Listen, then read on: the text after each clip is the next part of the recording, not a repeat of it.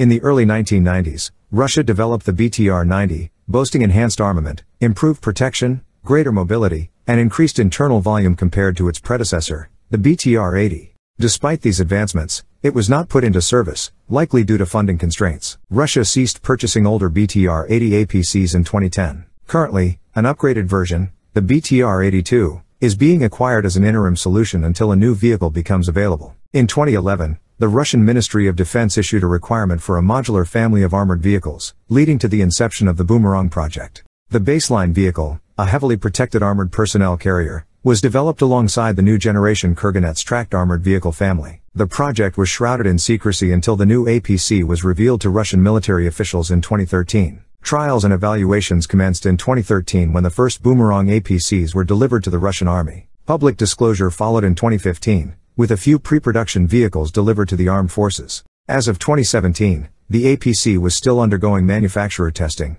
with official military trials slated for 2018. However, challenges arose during testing, necessitating improvements to the Bumerang's amphibious capabilities, leading to hull redesigns. Delays in series production persist due to funding shortages and technical hurdles, with full-scale production potentially commencing in the next few years. Since 2020, the armored vehicle has been proposed for export, though as of 2022, it has yet to enter service or full-scale production. The new generation Bumerang APC is intended to replace numerous aging Russian armored vehicles, with an estimated requirement for at least 2,000 new wheeled armored vehicles. Unlike previous Russian designs, the Bumerang is a ground-up creation, bearing similarities to Western counterparts. Interchangeability with components and subsystems of the Kurganets family enhances its versatility. Featuring a front-mounted engine and a rear power-operated ramp with integral doors for troop ingress and egress, the Bumerang improves upon the shortcomings of earlier APCs, where rear-mounted engines hindered troop movement. Crew comfort is prioritized with a spacious hull, a departure from the cramped compartments of other Russian armored vehicles.